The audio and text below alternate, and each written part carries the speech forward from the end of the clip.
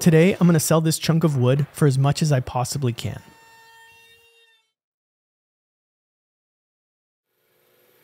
So something that I want to do with this build is keep track of all of the costs. That way we can see what the actual profit is. And it's a little tricky with this project because there's one big variable, which is going to be the actual slab top itself. So this is a piece that would have first come into my life a few months ago when I was on the hunt for a Claro walnut slab for a dining table. So first off, if you've never heard of GL veneer, do yourself a favor and after this video's over, go do some online window shopping just for fun. Because if you're anything like me, you're going to have a good time. But anyway, while I was doing that a couple months ago, I stumbled upon this slab, which was exactly what I was looking for. So the reason this is a big variable in terms of cost for the project is because the slab costs $3,300. Now I think it would be pretty reasonable to say that the cost of the wood for this top should be zero because all of the costs were sunk into that initial dining table, and this is really just the offcut. But I'm not going to do that. So instead, I calculated the volume of this chunk as a percentage of the slab, which came out to a little bit less than 5%. So let's just call the cost $156.75. Now the other thing that we need to address is how I'm going to sell this piece. So what I did was, prior to building, I set up a quick website to host an auction and gave people a week in early November to submit their bids. And the way we're going to pick the winner is by taking their bid, minus shipping costs, and whatever's the highest wins. Now, all I'm really doing here is trying to get the edges cleaned up while leaving them as natural looking as possible. And it's actually really surprising how much work goes into making something look like no work went into it at all. Maybe like somebody with nice bedhead hair. I guess the litmus test would be if anybody ever sees the finished piece and compliments me on how well I shaped the edges, then I failed. Now, if you saw the dining table video, then you might remember that that slab had a lot of bow in it. And unfortunately, this chunk is the same. With the slab, that was fine because it started off at about 3 inches thick, and the finished dining table only needed to be a little bit over 1.5 inches. So we could remove a lot of material in the flattening process and it would still be okay. But here, since I sliced it in half, I'm starting with a lot thinner of a piece, so we don't really have that luxury. Which means we're going to have to get a little bit more experimental. Now, some of the most common questions that I get in these videos are about design. And really there's two that are by far the most common. The first is, how do you come up with your designs? And I always wish I had a good answer, but it's basically just a lot of drawing and modeling. But to be more specific, what I usually do is start with a bunch of stuff that I don't like, and then eventually find something that I do and sort of just keep working on that until I'm happy. And that's actually one of the things that I like about slab projects. The top sort of gives me a box that I have to work within. So not having the ability to change the look of a design by changing the major dimensions like length and width, in a weird way, speeds things up and I think kind of forces creativity. So that's one question. And then the other, and probably more common one, is what do you use to do the drawings? And the answer is Procreate for the iPad. Okay, so here I'm getting set up to do the pour, and you can see in this shot again just how bowed these chunks are. And normally a really good way to mechanically flatten boards is with C-channel. You might have seen me do that in a few other videos. Here though, I couldn't do that for a couple reasons. First is that the C-channel that I normally use is too thick to even fit in this slab. I do have some thinner C-channel that I could use that's not as strong. Though actually in shorter lengths it is pretty strong, so that is an option. But with any kind of C-channel, the other problem is order of operations. Basically, I can't possibly install it until a lot later. Pretty much not until I've poured the epoxy and flattened the slab at the earliest. So it's kind of a chicken and the egg problem. I want my boards mechanically flattened before pouring, but I can't mechanically flatten them until after pouring. Actually, that might be a catch-22 problem. What I ended up doing instead was taking a gamble. I'm betting that if I brute force the slabs flat with some clamps, I can pour and it'll hold things flat enough that I can get to the point where I can mechanically flatten them later.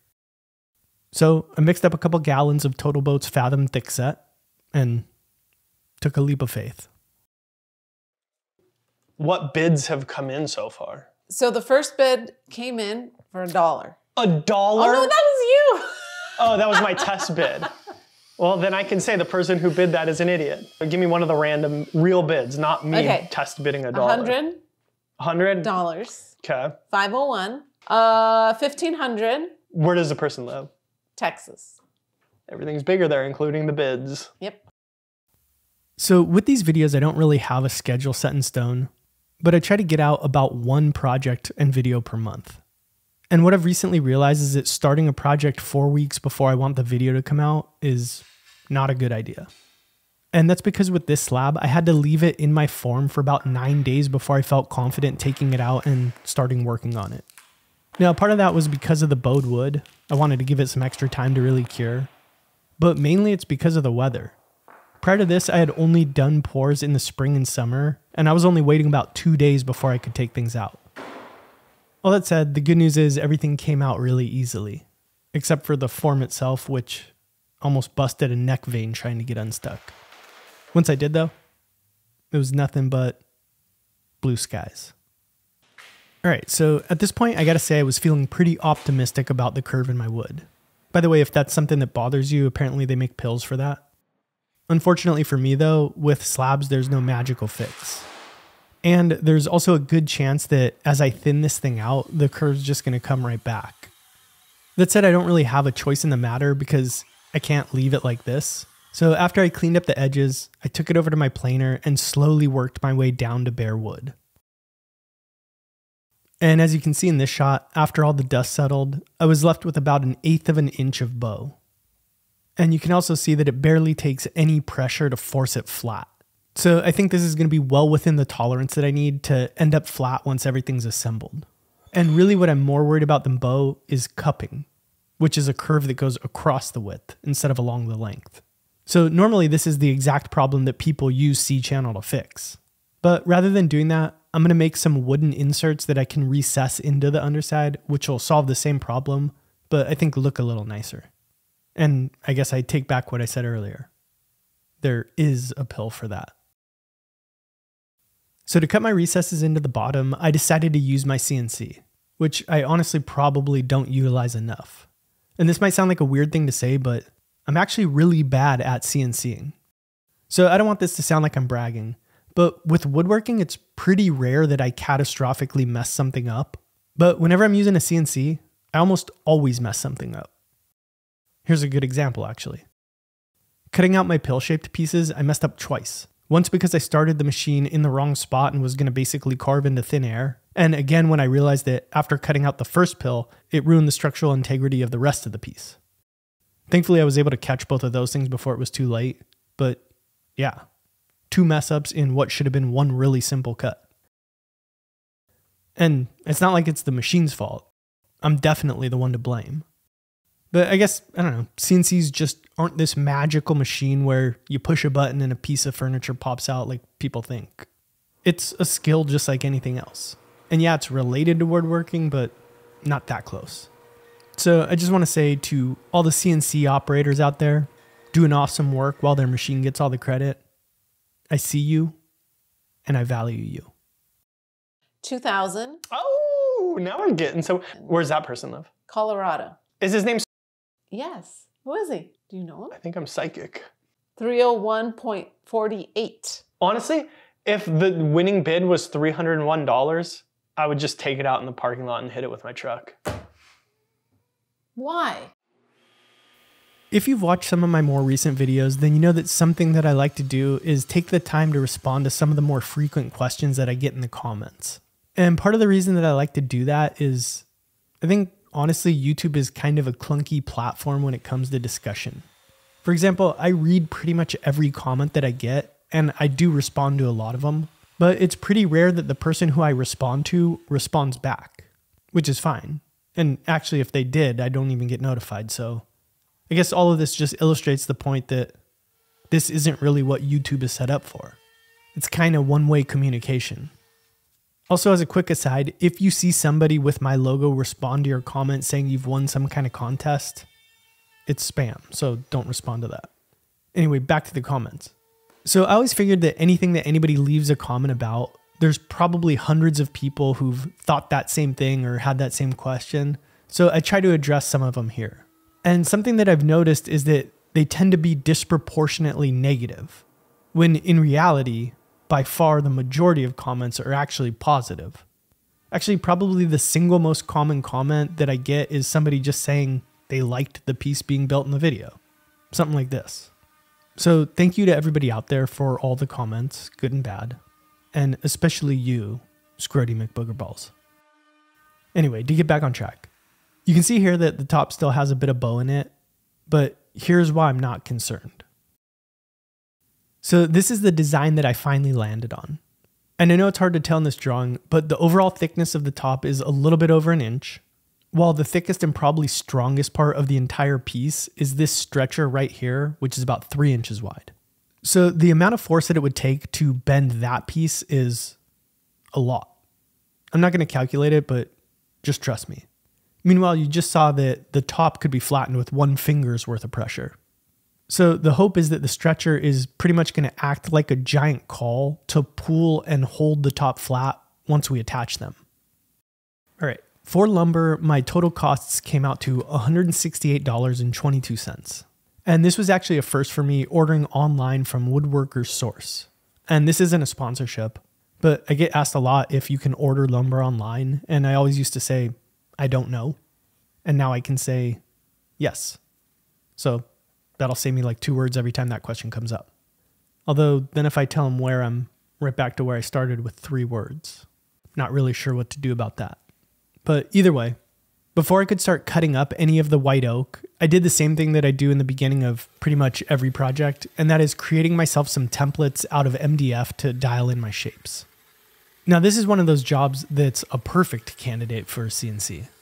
Obviously a CNC is way more accurate than I can be with pencils, saws, and sanders, but I do have one secret weapon. So if we look back at the drawing, the 2 templates that I need are this leg shape and this stretcher shape. And for the most part, everything's pretty arbitrary. It just needs to look good to the eye. So one advantage of doing it by hand is that you get to see it take shape and adjust off of a real world item instead of a drawing on a screen. And what would by far be the hardest part of making this template would be making the stretcher piece symmetrical. So what I did instead was just make half of the piece and then use that as a template to make another template on a larger piece of MDF. Basically the analog version of copy paste. Control C, Control V. 2,000, but he's in Australia. He said the bid is in Australian dollars, but I don't, what does that mean? I think in Australia for dollars they use kangaroo turds. Chris.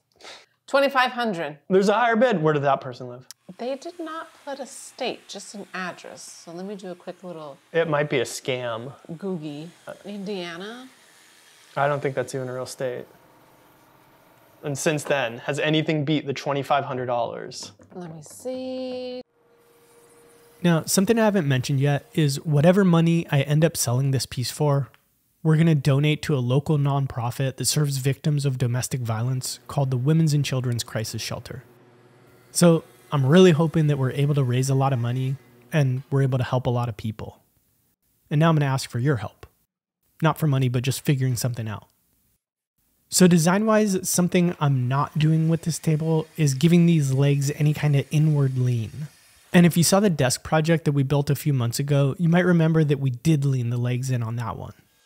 So in that video, I talked about how sometimes a weird optical illusion can happen when you make legs perfectly vertical, where they actually look like they're leaning in slightly at the bottom. So the reason that we'll often lean them out is to counteract that. And in the comments section, somebody said that what I was probably talking about was a concept called entasis. So I went down the Wikipedia rabbit hole, and I think the idea is similar but different.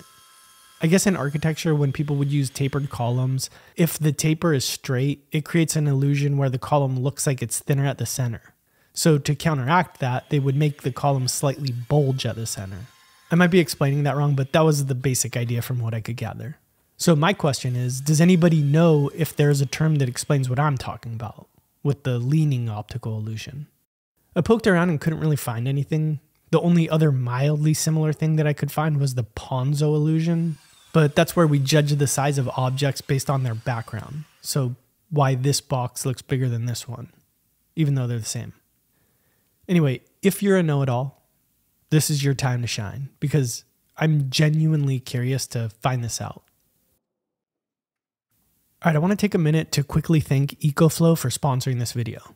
So they recently sent out their newest smart generator, and this is an upgrade from their old gas generator, and they call it the Smart Generator Dual Fuel because it can still be powered by gas just like the old one, but now it can also run off of liquefied petroleum gas, or LPG, hence the dual fuel. Now, probably the biggest benefit of that is that LPG is cleaner, easier to use and maintain, and in the event of a disaster with both options combined, you've got more access to power. So this isn't my first time working with EcoFlow. A couple months ago, they sent out their Delta 2 power station, and I've been getting a ton of use out of it. I've been using it to power tools in my shop near my roll-up door where there isn't any power.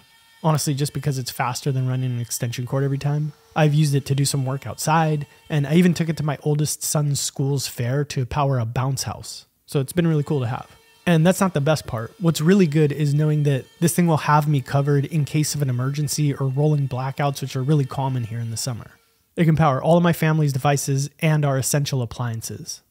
Now, the EcoFlow Smart Generator Dual Fuel is the smartest and most efficient power option, especially when you combine it as backup with the Delta 2 or one of EcoFlow's other portable power stations.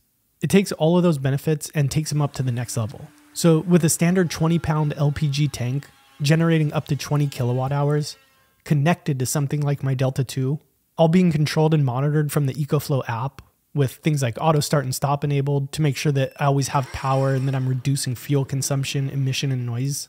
I've got a worry-free, high-capacity, smarter, more efficient, and more intuitive energy solution. So if you're in the market, they're running their biggest promo of the year for Black Friday with some products up to 50% off right now. So check out my links in the description below to find out more and take advantage of their best deals until November 28th. Thanks, EcoFlow. So far, making the base has been pretty straightforward. You saw me make myself some templates, and then it was just a long process of using those templates to replicate the shape out of actual wood. But things are going to get a little bit trickier for the next couple steps. Well, actually not the very next step, because the very next thing is just putting a large radius on my sharp edges, which isn't very tricky at all. But then after that, we're going to cut in our mortises for attaching the top and the base together. So I'm going to quickly explain this with two types of visual aids, and then you let me know which one you like better after. So what I decided to do is drill an oversized hole all the way through my stretcher with an even more oversized mortise. That way a bolt and a washer can go through and secure the top to the base and still have a little bit of wiggle room. Okay, here it is again with a different visual aid.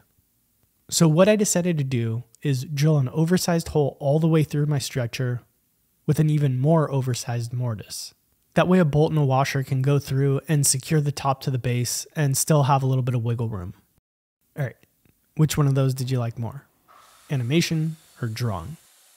For longtime viewers, you'll remember that I used to explain everything through animations and then switched to drawings a couple months ago.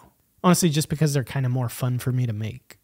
That said, if one of them is clearly easier for people to understand, I'm pretty open, so let me know.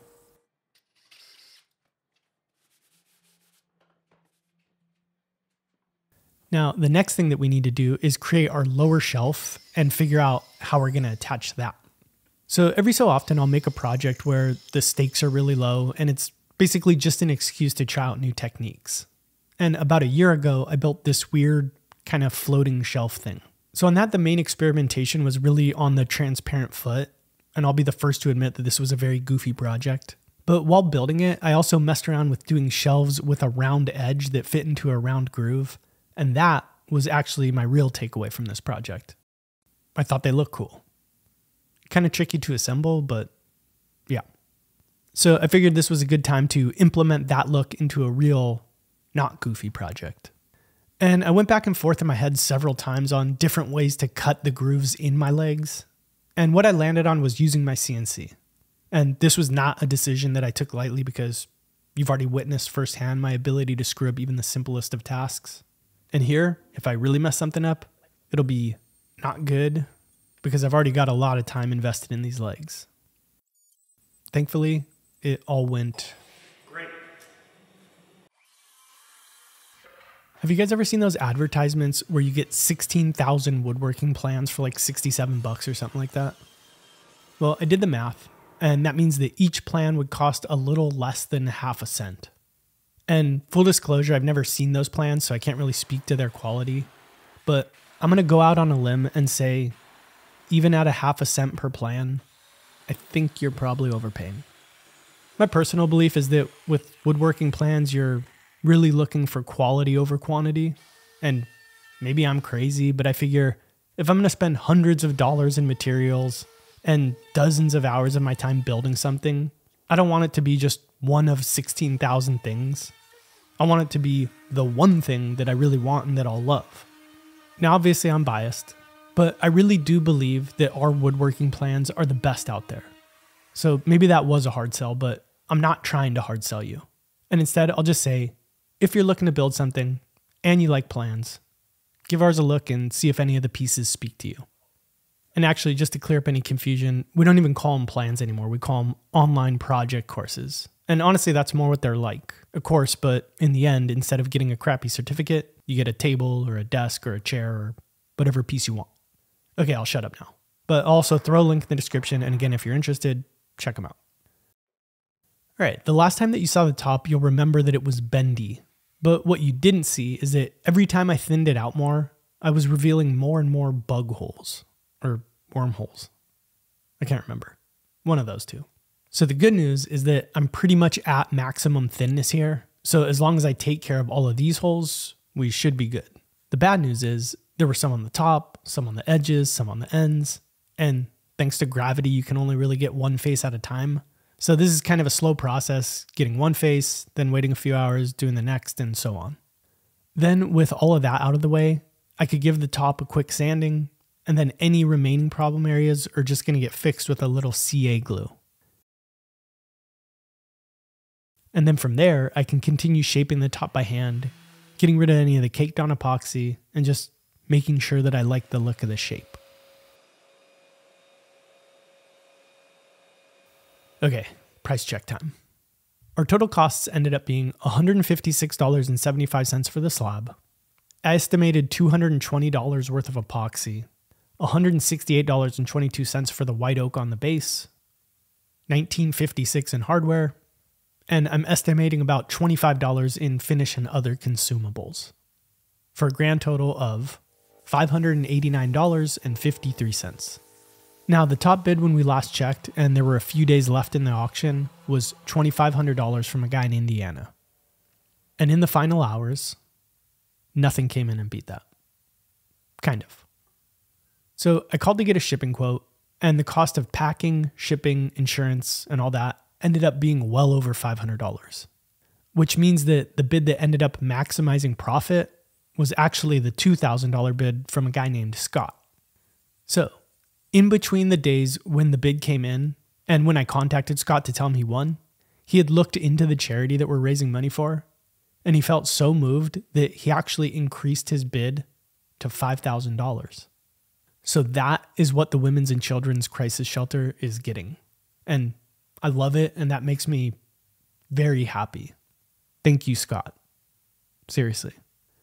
Now, the reason that I bothered keeping track of expenses was that earlier in the video, I said I would do it to see what the profits would be if this were just a normal sale. So in my opinion, you basically throw out the $5,000 bid in that scenario. And even shipping is kind of a weird one-time variable that's going to be different based on where you live and where the client lives. So I think to be fair, let's just go with the $2,500 bid. That's really the most that somebody was willing to pay, which means that profit would be $1,910.47. Now, all that said, regardless of how you calculate it, my takeaway is going to be the same. From the point of view of the builder, this was a bad business move. Or not bad, but maybe not the smartest. So the slab was basically free because it was leftovers. That said, if I were to buy a slab to build this piece, instead of using what was far and away the hardest part of the slab to work with, I would have saved a ton of time.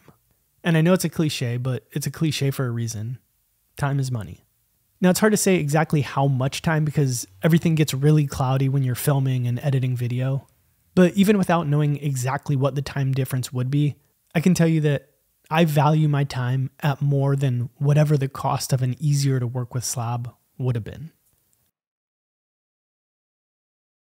I think we have this very romanticized idea about the notion of nothing going to waste.